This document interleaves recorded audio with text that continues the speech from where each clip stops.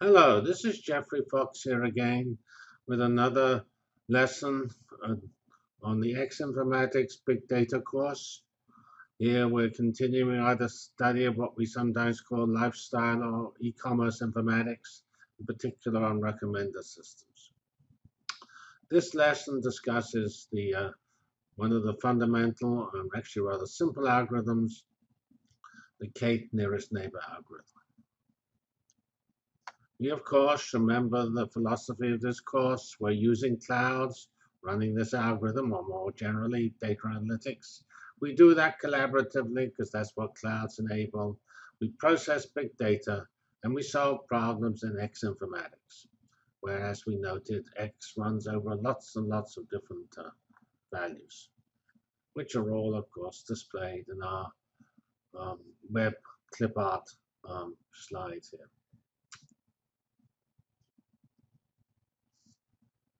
So in this lesson, we're going to introduce some Python um, code to describe an algorithm. This code is found online as part of a good book on machine learning called Machine Learning in Action by Peter Harrington by Manning. And that you'll find at this URL here. And we're going to go to chapter 2, and we'll use the software in this book with some minor enhancements. And in particular, those will allow us to change the format of one of the files so you use it in a three-dimensional plotting program. This section uses the following files which are available. There is the file from the book, dating test set 2.txt, which is a data set of 1,000 points, which we'll be classifying and using to produce recommendations. We have a little Python driver to convert that into the format used by the 3D plotter. We have two files corresponding to the results of this conversion. The doctext file is the raw file produced by the Python driver. The .pviz file is output from plotviz itself, and it has various formatting to make it look prettier.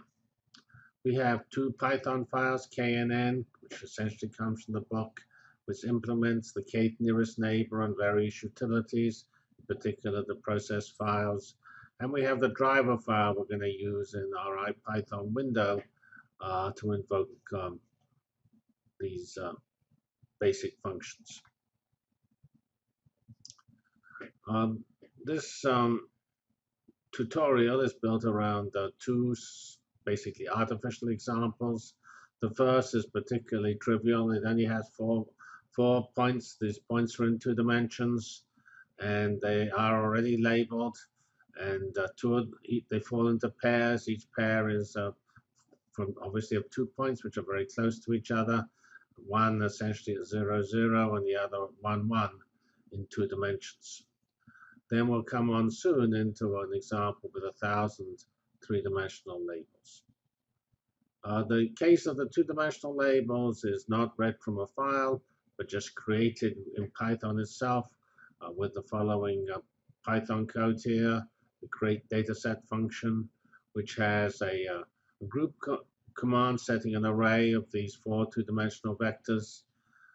You can see there are x equals 1, y equals 1.1, x equals 1, y equals 1, x equals 0, y equals 0, x equals 0, y equals 0.1. And we label the points 1a and the points near 0, 0b.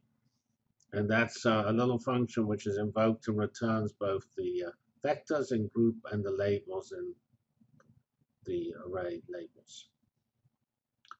Now we actually run some Python code, which is shown here. We will just do that, but let's go through this initial Python here.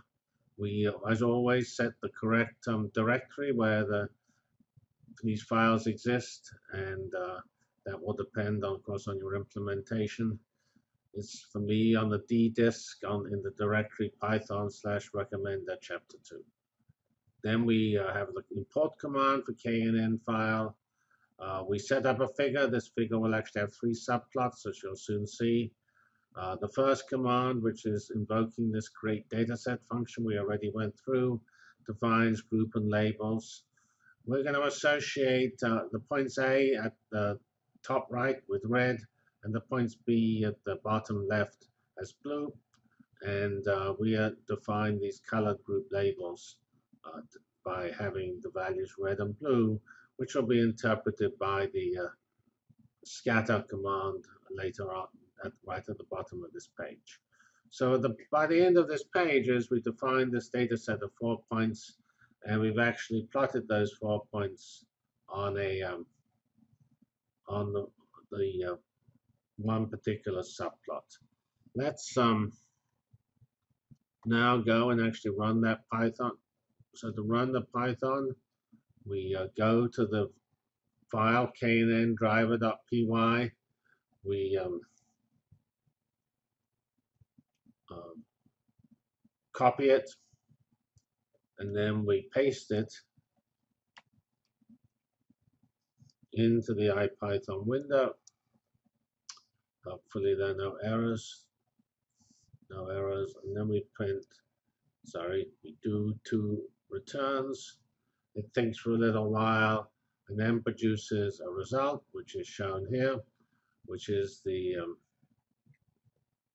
3 plots, of which we just started to discuss the top plot, which actually we only discussed the 4 points, which are circles, 2 near 0, 0, and 2 near 1, 1. We'll go on to the other 3 x's in the next slide. And the 2 plots below we'll come on to later on. That's the 1,000 points, which we are sitting in a file waiting for us to read it.